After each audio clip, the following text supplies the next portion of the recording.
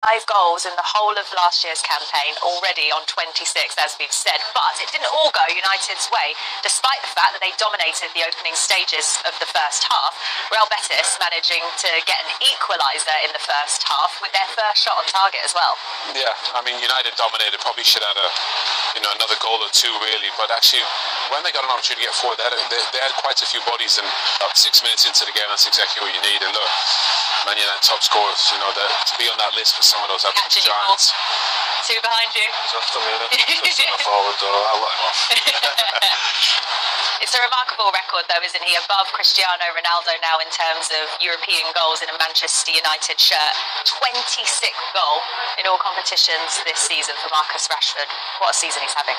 Yeah, fantastic season. We know he's been quiet for a couple of years, really, and he was getting a lot of stick for that, but he's getting stick because we knew what this lad was capable of, and he's starting to show the world now what he's capable of. Yeah, he only got 5 goals in the whole of last year's campaign, already on 26, as we've said, but it didn't all go United's way.